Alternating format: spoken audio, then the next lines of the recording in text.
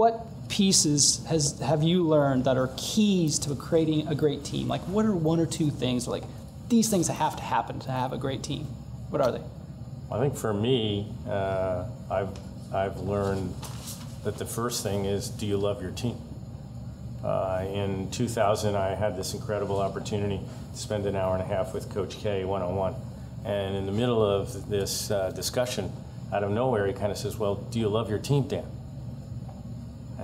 And this tough guy asking me that question was really puzzled by that. And he was totally right. So I think it starts with the leader. And do you feel like your team is aligned with you? And do you really love them? And if you love them, then helping them, working with them, having them go the distance for you, I think is really important. Then I guess I would say secondarily, it's create a set of cultural norms or values that everyone on the team understands are the hallmarks of it. Yeah. And when people deviate from that, talk to them and try to see if they can get back on track. And if they can't get back on track, you have to do what a good leader does and, act in the interest of the team. Yeah, make a change. Yeah.